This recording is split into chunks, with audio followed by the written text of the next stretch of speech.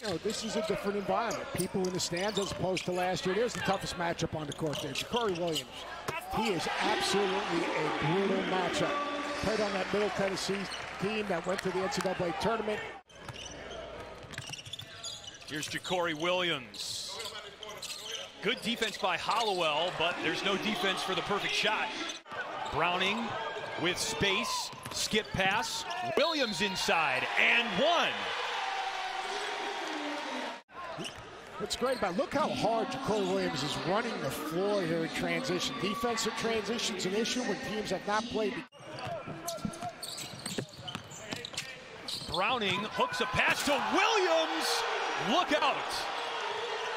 Kelly drove the ball. Watch this. I want you to watch Jacorey Williams. See, he runs out off of that ball screen, but then he follows the play, opens up a lane for Browning to drive it. He drags two. That's why you set ball screens, even if it's a go screen.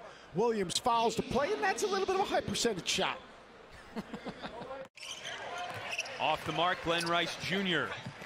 Jacorey Williams, spin cycle, and a soft finish. He can do that too. He's a unique talent for the TBT, does a great job of attacking. Watch him right here. Put him in a spin cycle. Terrific play, hard to guard, as my guy Jimmy Dyke would say. Heating up. By the way, did you really pack a Greek Freak jersey to watch the game in tonight? I did. And you're not going to wear it anywhere in public, are you? I'm not wearing a t-shirt underneath it either. Williams cleans that up and puts it in. 5-point lead for Hurd-That. But an offensive rebound for Hurd-That. Williams on the feed from Cook, brings it back the other way and drills it. He's feeling it right now. Taylor has not had his touch the way he would like it close to the rim in this game. With the follow-up flush, Jacorey Williams nearly rips the rim right off.